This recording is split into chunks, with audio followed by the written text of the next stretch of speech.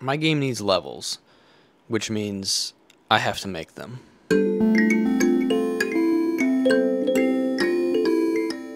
About a week ago, that looked like this. Alright, so I want to put a corner here. I want to put a wall here. Move this down. I gotta move this whole thing. Gotta resize it. Blocking out levels like this is good to get some ideas out there, but it's really less than ideal for the kind of levels that I want to make and the amount of levels I need to make. I mean, it would take me forever to make 10 levels even with this method. I mean, you know, if you want to change this one little section here, you have to like rotate and resize a bunch of blocks, and it's just not really gonna work. So I knew that I wanted to use Unity's Edge Collider because I had used it in a previous version of this game to create a little collider boundary that follows the edge of the screen through code. Now, there's not really an intuitive way in Unity to create and manipulate these points.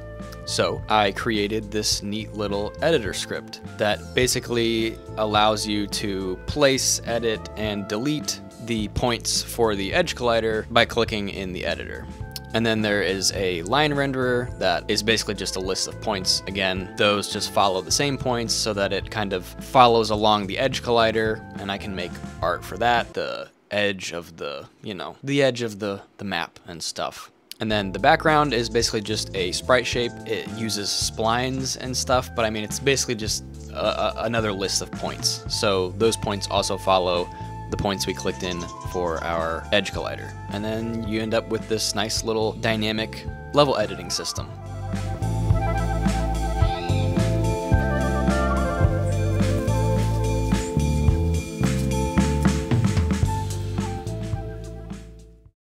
Now that I can make levels, I can start thinking about world building.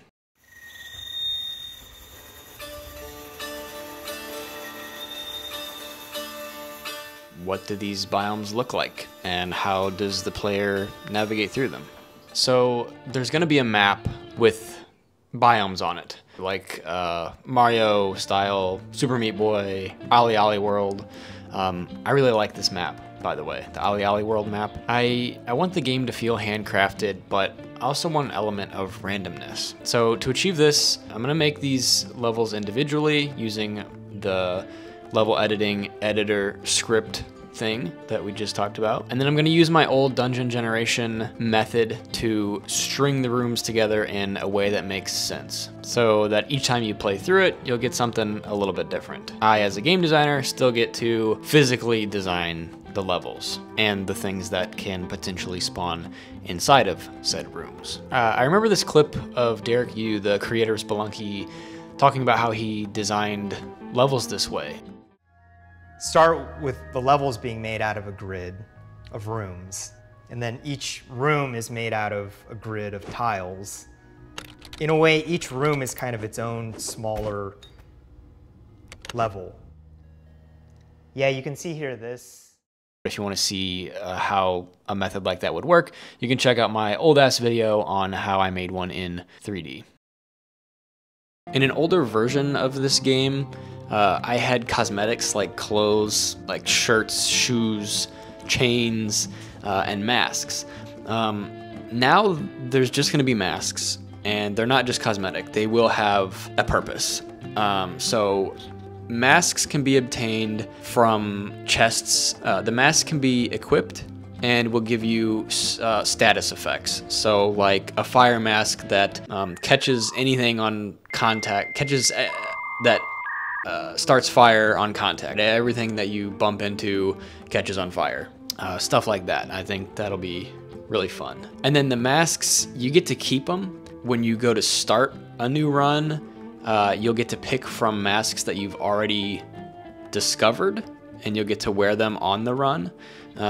I think that'll be kind of a fun little like collect-a-thon kind of thing. You know, you can you know, try to collect all the masks. I think that'll be kind of fun. I promise I've not been wasting time watching or playing Dwarf Fortress.